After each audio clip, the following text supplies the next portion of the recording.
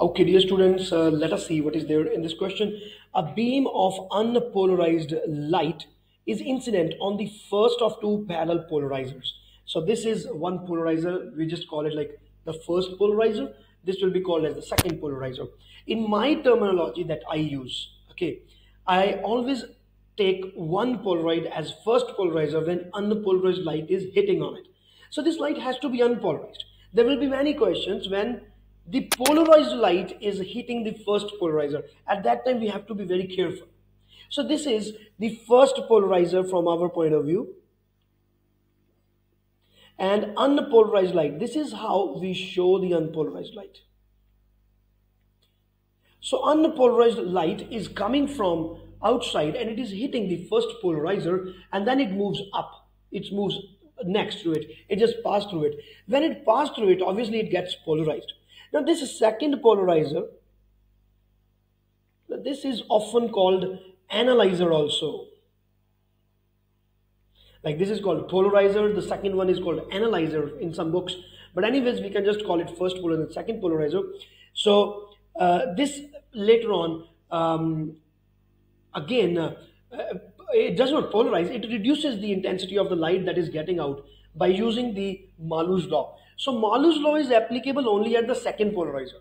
It's not applicable on the first polarizer. Always remember this thing. Now, the first polarizer is now rotated about the direction. So what is happening? The transmission axis of two polarizers initially parallel. So it was like this, it was also like this, vertical. So obviously the unpolarized light that was coming out, it came out to be like this. And obviously it will pass through it with the same intensities. There will be no difference and the light is able to pass through both of them. And that is the final intensity. You can call this as I0, this as I1, and this as I2. Okay. Now the first polarizer is now rotated with the direction of the incident beam by an angle smaller than 90 degrees. So this is now rotated, let us say 45 degrees, just taking an example. It's rotated by less than 90 degrees, which gives the changes in any of the intensities of the polarization of the transmitted light. Fine. So what is happening to I2, the final intensity and the final polarization? What is happening to that? We want to answer that. Now, what will be the intensity? First of all, this intensity is I naught. My dear students, it's a principle that whenever the light is passing through the first polarizer, whatever be the axis, like it is like 90 degree vertical, horizontal, or 45 degree or 135 degree, doesn't matter at all. Whatever be the orientation of the first polarization, if the intensity is I naught, here the intensity is going to become I naught divided by 2. You can just answer it without thinking. Okay, because it is first polarizer. When unpolarized light is getting to the other side, it just becomes half. Simple, straightforward, no if, no but. Now let us think about the second one. So here it has gone by theta angle. So this polarization has now changed. I'm going to show you with the pink color now. So here the polarization has changed. So this is the new polarization for I1. So polarization has changed when it passes through the first polarizer. It becomes like this. But the intensity is the same. For the pink one also the intensity is this, and for the black one also the intensity would be given by I naught by 2. Doesn't matter at all. But now when this light is hitting the second polarizer, now what is happening? Now we are going to apply the Malu's law.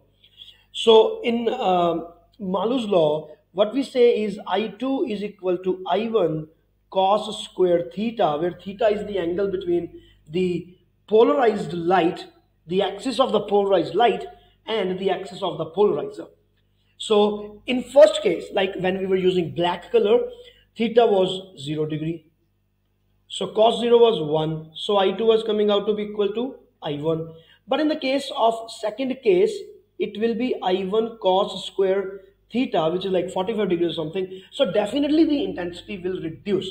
So I2 intensity is now reduced. So intensity is going to be different. But what about the polarization? Polarization means the axis of the light. Now this axis of the I2 is going to remain same. Earlier also it would be according to the axis of the second polarizer. Earlier also it was vertical and now also it is vertical. Hence there will be no change in polarization because the axis of the polarization has not changed.